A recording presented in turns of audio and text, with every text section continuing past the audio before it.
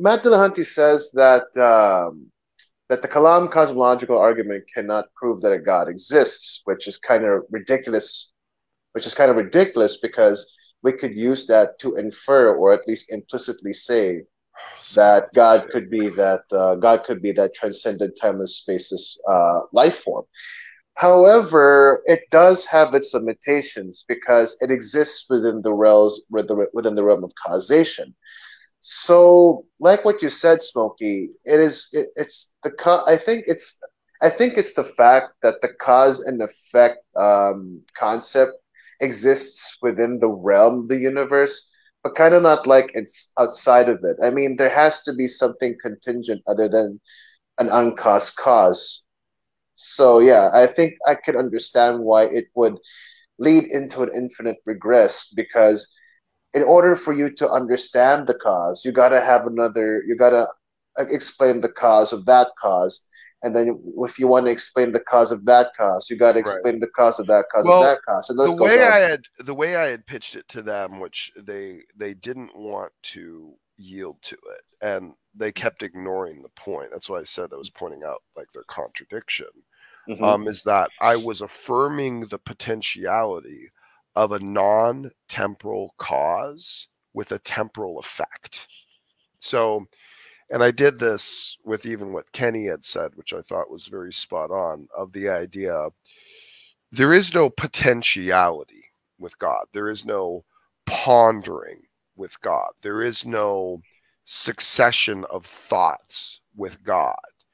He is non temporal in his Right. mindset. There is no time to him. So there is no sequence. There's no potentiality. There's nothing like what some of the Molinists say, and many of the people who strawman the Molinists say, where God looked down the corridors of time and chose which reality to actualize. There's none of that.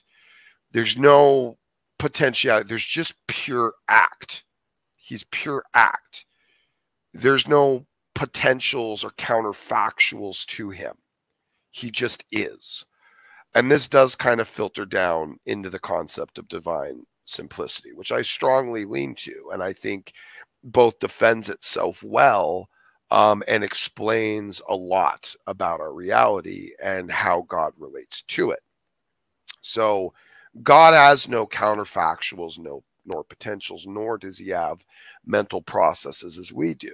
Like before God created everything, he knew what would happen. It was all objectively real to him.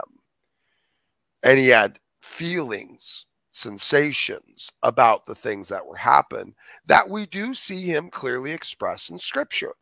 When he says he regretted creating man, or he says he was grieved, or he says he was angered. You know, these are real sensations that he is pushing forward analogously. You know, he's saying, not that we can say that, well, he's feeling these sensations exactly the way we do, but he's painting them to us so that they are relatable, relational. When God says he's angry, we're not able to relate unequivocally to that, to know what God's anger is. Like we're not able to crawl inside God and see how he sees things to know how angry he is. But when he says he's angry, we analogically reference that to ourselves to give it a relational dynamic. You see? Now, God felt that anger before he created anything because he knew it would exist. However, he expressed it temporally. Doesn't mean he experienced it temporally, but it does mean he expressed it temporally. Right. See? Yeah, Now, I get the essence and the experiential thing that you. I mean, this all boils back to so what the you told real me too. kicker, if you Mhm. really want to get the atheists on this, and these guys were very dishonest and evasive, but the thing you have to do to really get the atheists on this is get them to either affirm or deny temporality beyond the universe. See, Mm. once they take a stance on that, they're kind of locked in to one set of argument or another. And if they deny temporality beyond the universe, if they affirm time is indeed a physical property of our physical universe, if that is indeed the case, then it doesn't necessarily exist beyond the universe. And if you can get them to affirm that, then there's no reason then to draw a reference point to a singularity, a non-temporal uncaused cause, because it would be an uncaused cause if it was non-temporal and eternal. It wouldn't have any regression to it, wouldn't have any genesis to it. In fact, by nature of it being timeless, it's impossible for it to have a genesis. Genesis or origin requires a placement in time space, composition, form given to it. But eternal, timeless, once they go down that road, there's no reason then to affirm a singularity of causation beyond the universe, that which instigated the beginning of the universe, and not as a regression, as a singularity, because a regression requires some form of temporality, requires some form of time space. It would require an allowance of a sequence of events. But a timeless realm, such things are incoherent. They're impossible. Right. Everything that is there is in an eternal state, always was, always is. It doesn't fit with any idea of time at all. You could even say that the decision to create reality was an eternal decision. And all of God's sensations and feelings about what's in creation were eternal feelings and sensations. There's no sequence to them because they're timeless, and God exists timelessly. Right, right. So I guess I mean, would it be relatable to the verse where David preaches that God has existed from everlasting to everlasting? Would that be a relatable thing of all you Um, said? yeah, see, and that's not even that's what we would call basically either, well, I guess it would be a merism. It would be a merism to say from everlasting to everlasting. So it's kind of drawing this picture of perpetual past, perpetual future. And in the idea of the merism, it takes the outer edges of extreme, which you would say the most extreme past and the most extreme of future, and you would be communicating about everything in between. So, Right. like when you say an example of a merism would be like if I told you, I lost my keys, I searched high and low for them. Well, you're not going to Mhm. think I literally searched high Of and course. literally searched low and that's all I searched. You're going to take that to mean I searched everywhere. That's an example of a modern merism and an idiom that we uses. Now, the Hebrews used a lot of merisms to communicate things. So to say from everlasting to everlasting is to basically make that idiomatic statement eternal. You Right. take the extreme potential ends to basically communicate the entirety or a tautology. Um, Another example is in Genesis 1:1. In the beginning, God created the heavens and the earth. Hmm. That's painting a picture of a tautology. It's painting a picture of the entirety of all of reality, all of time space. It's a merism.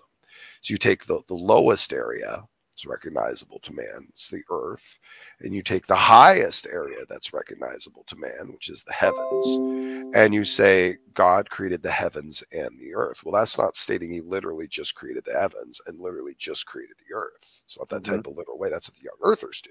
It's a merism. It's a statement that God created everything, all existent matter.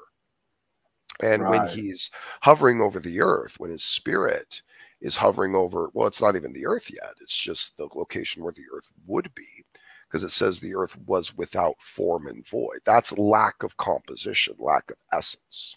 And then at some point, during this verse or immediately after this verse, the earth is formed, the solar system is formed, everything is placed, and then God is there on the face of the earth that he has just intimately formed and put together and is now beginning a creation event at the biological level.